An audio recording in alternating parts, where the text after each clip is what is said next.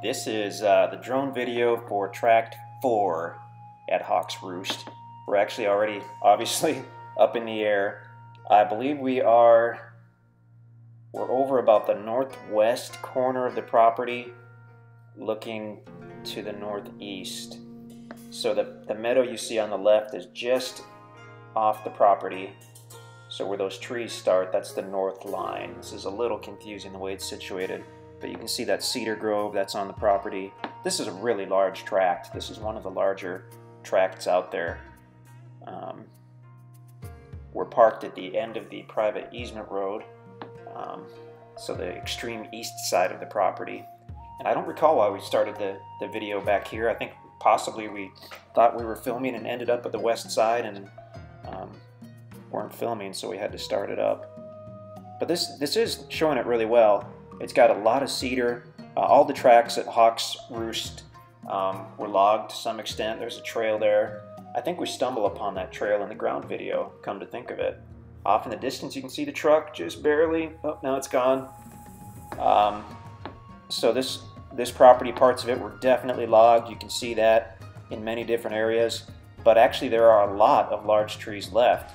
Some of these tracks at Hawk's Roost were logged very heavily. This one certainly had parts that were heavily logged, but even if you look at the track across the road to the left of the truck, off in the distance, much more heavily logged than this Tract 4 here. And this is going into the first winter, so this is pretty much as bad as this property will ever look. The first couple years when we get some growth, get the leaves back on these trees, it's going to look really, really good here. We've been dealing with properties in the Ozarks, both logged and unlogged, for a long time, and we can pretty much accurately gauge what this will look like next spring and the spring after, and it's going to be a massive difference. Quite a few mid-sized trees left, and those cedars are great too. Cedars and pines on this one.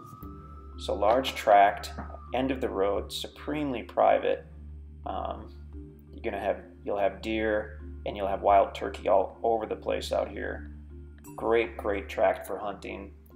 If you want to be in a super private location, you could do a home or a cabin or a campsite out here.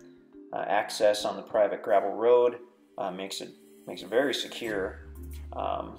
We just got these tracks at Hawk's Roost, and the guys have just begun working on the roads, so they're in really rough shape right now. Just something to be aware of. That's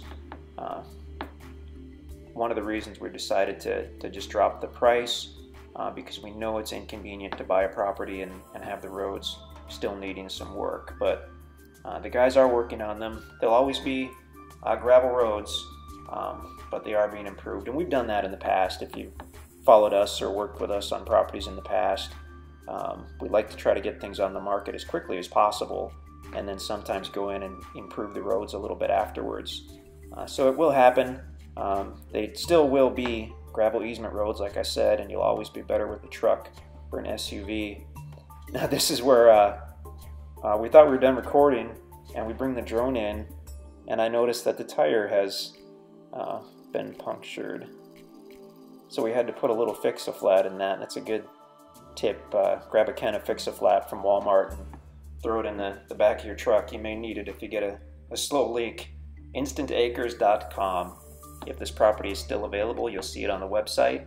If it's not, just let us know what you're looking for. We'd love to work with you.